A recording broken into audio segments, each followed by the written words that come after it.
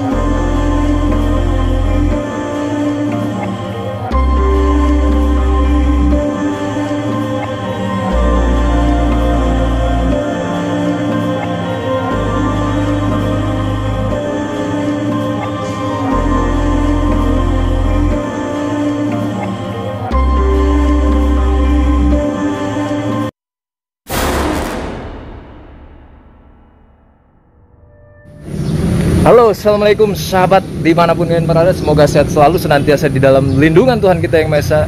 Dan di video kali ini saya lagi melanjutkan ekspedisi di kawasan Pantai Carita, atau lebih tepatnya di Pila Pasauran Anyar Carita. Dan di video kali ini saya akan mencoba eksplor view siang di Pila ini. Ada apa saja nih di lokasi ini, yang konon di sini luas sekali teman-teman, dan di depan kalian ini sangat indah sekali Pila dengan beberapa lantai. Dan untuk teman-teman yang pertama kali menonton video ini, jangan lupa di subscribe, di like, dan dibantu share. Dan untuk rekomendasi lokasi ini saya ucapkan terima kasih untuk Teteh Nyai Sumi Jaha ya, jangan lupa dikunjungi ya teman-teman. Channel YouTube siapa namanya tadi? Oh, Nyai ya, Nyai Sumi Jaha, langsung ya di subscribe, jangan lupa di support ya. Langsung kita gaskan aja ada apa di sini. Dan ini saya eksplor siang ya, atau sore ini mau maghrib, langsung harus cepet-cepet ini ya, langsung kita gaskan. Maka ini jadi ini teman-teman, yang tadi saya review ini berapa lantai ini, 1, 2 ya teh ya. Dan saya nggak sendirian ya teman-teman, saya ditemani oleh Teh Sumi. Terima kasih Teteh. Ini lokasi cukup kayaknya gokil ini teman-teman. Wow. Ini mau maghrib juga ya, makanya saya harus gerak cepat teman-teman ya. Dan ini salah satu Pila yang terkena dampak tsunami atau bagaimana Teh? Enggak, ini mah karena jauh dari Krisis Moneter. Oh, jadi bukan terkena dampak tsunami ya Teh ya? Ini hanya krisis. Udah berapa lama ini kosong Teh? Dari tahun 97. Wow, ini sangat lama sekali. Tahun 1997 sudah kosong, terbengkalai seperti ini teman-teman. Wow, ini gokil sekali teman-teman. Saya ingin masuk nih. Coba saya ingin masuk ya, ada apa nih di dalam? Wow, serem amat ya. Ini mau maghrib soalnya alaun ya. Waduh, assalamualaikum.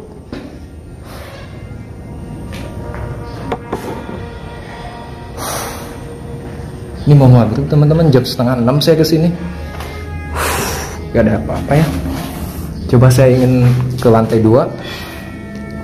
Bismillahirrahmanirrahim. Teh bentar ya. Wow, gokil men. Ini Pila. Ini sore ya, bukan malam teman-teman, tapi seperti malam karena ini udah mau maghrib ya, jam 5:30. Assalamualaikum. Lantai 2 hanya segini ya teman-teman. Ini udah gelap ya. Ini ada pintu tapi nggak ada gagangnya. Wow, nggak ada gagang pintu. Dan ini apa ini? Dalamnya kamar mungkin ya.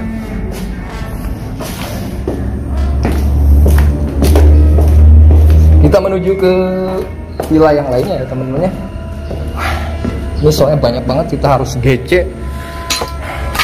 Oh. Kita harus sedikit gece karena ini luas sekali. Luas sekali ini, dan masih banyak di depan kita pila-pila. Wah, ini udah mulai gelap ya, karena ini Jam 5:30 teman-teman. Saya kesorean ke sini. Waduh, nggak saya edit sengaja, nggak saya potong. Dan ini belakangnya yang tadi ya. Wow, gokil. 2 lantai. Ini sangat gokil sekali. Bila Pasauran, Carita. Ini apa ini? Teh? Aula musola. Oh ya aula ya teman-teman. Kata si Teteh ini aula. Gokil. Ini mungkin luasnya beberapa hektar atau puluhan hektar ya, sangat luas ini. Dan ini udah dikelilingi seperti hutan ya teman-teman. Wow, kemana lagi nih? Kemana Teh ini? Ke sono. Ini masih banyak ya teman-teman, sono no. Wow, gila ini gokil. Kemana ini? Ke sini. Oh iya. Oh itu tuh. Teteh mau nunjukin sesuatu. Ada. Kalian harus nonton channelnya SOEMI ya, karena beliau ini yang merekomendasikan lokasi ke sini teman-teman. Wah,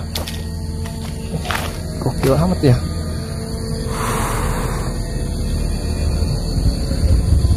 Indah.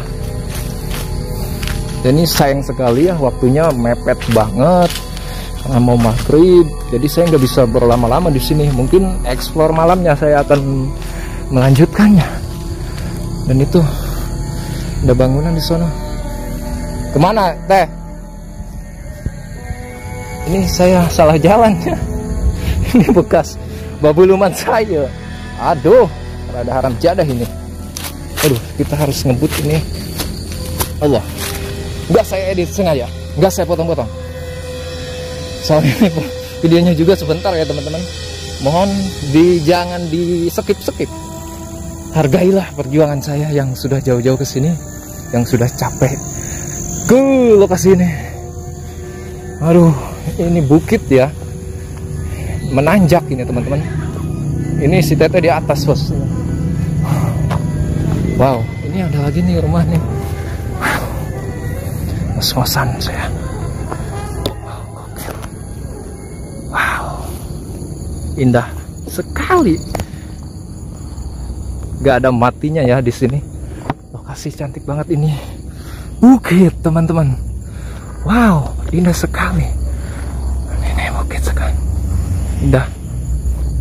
Yuk kita durasi. Wah itu tuh.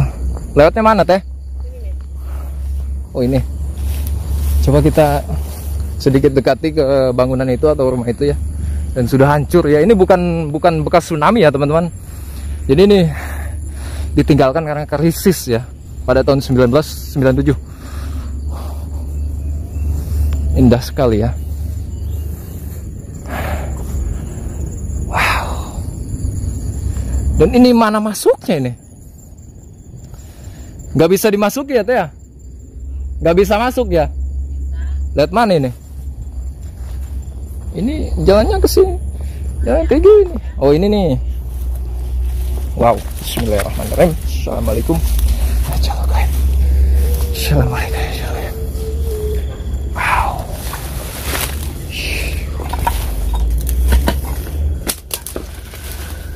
Allah Akbar. La haula wala quwwata illa billah.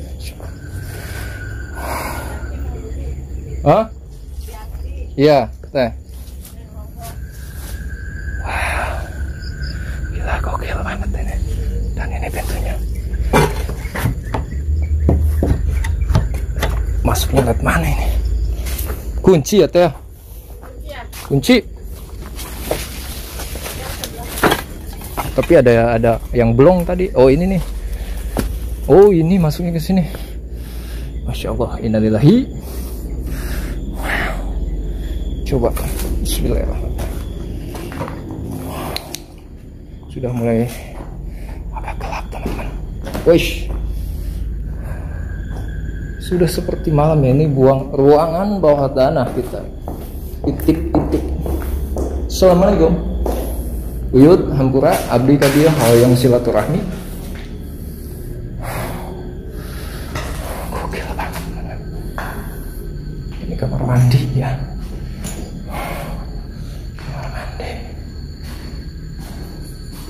Dan pintu yang tadi sudah terbuka. Wow. Bukit yang sangat indah sekali, tetapi bukan bukit Teletubbies. Ini kita sedang berada di ruangan bawah tanah. Udah kayak make eho ya ngomong di situ. Uish. Ini 2 lantai ya teman-teman. 2 lantai. Gokil. Allahu Akbar. Assalamualaikum. Assalamualaikum.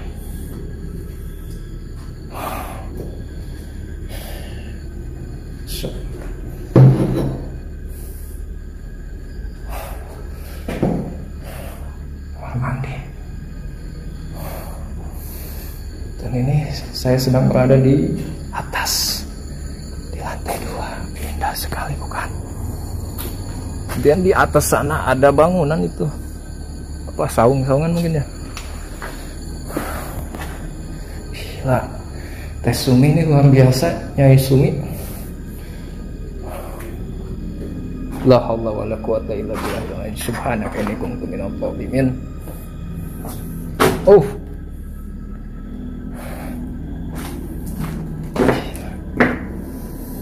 Ini sudah sangat terkesan angker ya, walaupun ini masih sore atau menjelang maghrib gini.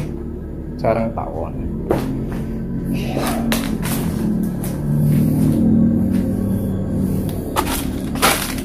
Di balkon gitu ya, sangat indah sekali kita. Allah. Ini apa daun kok goyang-goyang sih? Daun goyang-goyang. Angin bukan sih? Ini nih. Angin mungkin ya.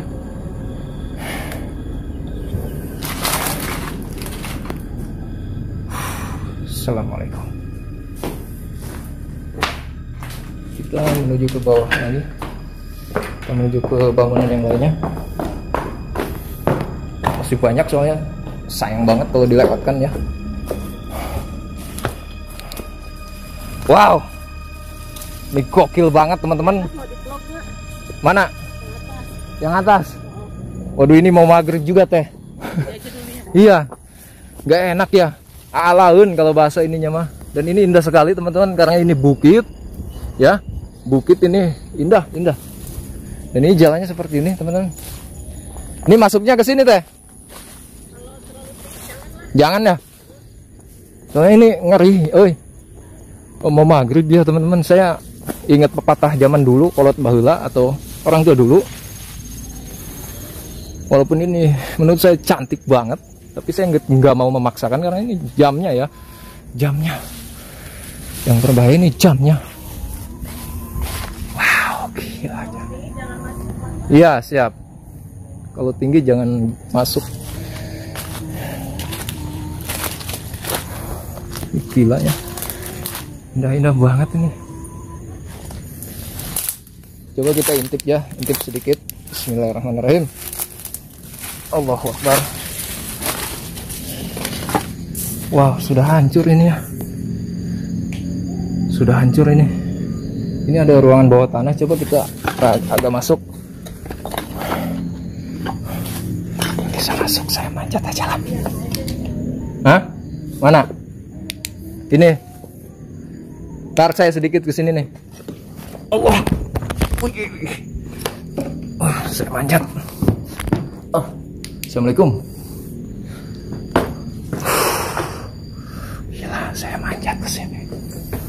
Oh, ruangan bawah tanah, coy. Ruangan bawah tanah, cantik banget. Wow, terlalu indah ini. Dan ini sudah dihinggapi, sudah ditumbuhi oleh rumputan. Gila. Astagfirullahaladzim.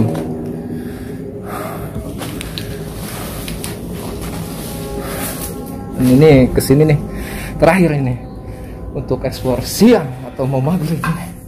Astagfirullahaladzim. Bawah tanah ya, keren banget, gokil. Nah, ini hanya blong begini ya. langsung menuju alam semesta. Nah, ini. Wow. Gak ada. Bagus banget teman-teman. Panjat gendai. Allah.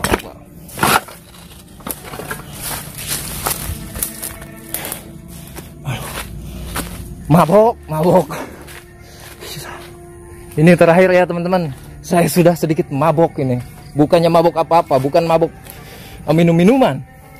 Mabok lokasi ini. Wow. Halo, Assalamualaikum. Ini ruangan bawah tanah lagi ya. Kayak seperti bangun yang tadi ya. Coba ke bawah. Ini di bawah tanah.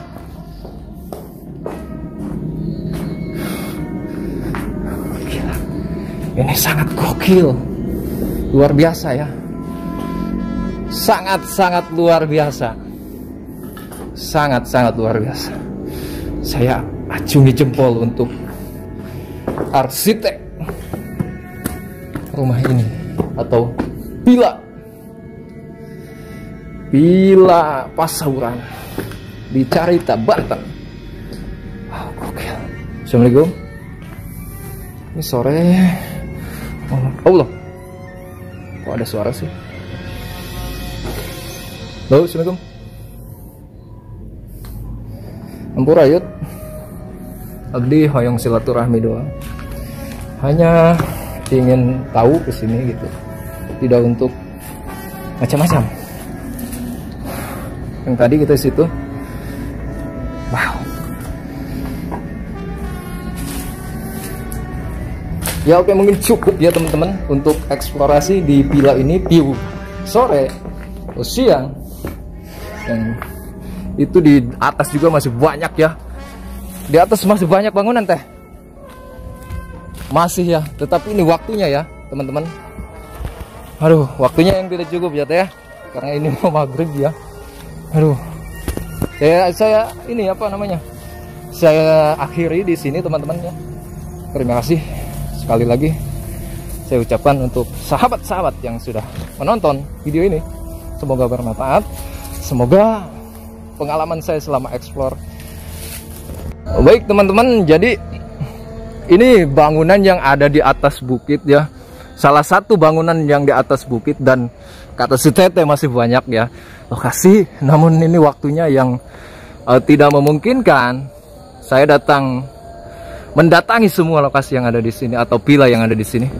Karena ini maghrib ya, udah seselawatan di masjid juga nggak enak jadinya. Aduh. Wow. Lihat ya, kalian bisa lihat ya. Gila, ini gokil men. Luar biasa. Berapa lantai ini teh? 1, 2 ya. Wow. Cantik sekali teman-teman. Nggak percuma saya datang jauh ke sini, dihamparkan dengan lokasi sebagus ini. Dan insya Allah malamnya juga akan saya eksplor ya. Insya Allah, bila Allah mengizinkan.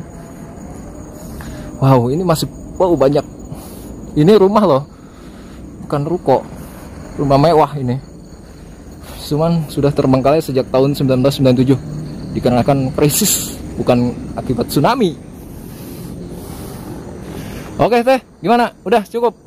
Soalnya sana jauh lagi kan? Jauh banget ya. Wah. Masih ada 1, 2, 3, ada lah 6. Wow. 2 villa lagi. Ini yang bikin saya ngos-ngosan ini spotnya ya. Ini nanjak loh teman-teman. Nah ini kita nurun nih. Oke sahabat, terima kasih sekali lagi saya ucapkan untuk kalian yang sudah menonton video ini dari awal sampai akhir. Yang mudah-mudahan video ini bermanfaat untuk kita semua, amin. Dan bisa mengedukasi kita semua bahwa Allah bersama kita dengan doa-doa yang kita panjatkan tentunya ya. Jangan takut dengan setan. Setan itu sifatnya hanya mengganggu dan menakuti, tidak untuk menyakiti. Betul nggak? Iya dong. Yang menyakiti hanya cowok, iya nggak? Iya dong.